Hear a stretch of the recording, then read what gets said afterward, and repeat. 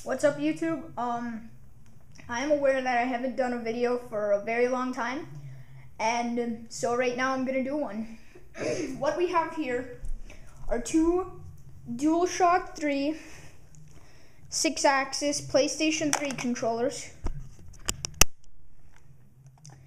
They both look pretty much the same, but my complaint is that on the left analog stick, right here, around this, the edge starts to break, like on this one right here.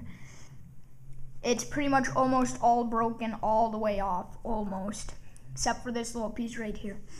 And it changes the gameplay a whole lot. Sometimes it'll jam right in the middle when I'm playing Call of Duty or Uncharted or whatever game I'm playing, and it just really bugs me.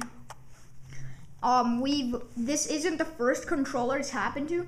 It's happened to about 3 other of ours and our friends. It's happened to about 6 of their controllers. So we're not really even rough on our controllers. We use them just like normal, pretty much, and they still break. This one we've had for a couple of weeks. It's still doing fine. This one we've had for about a month, and it broke.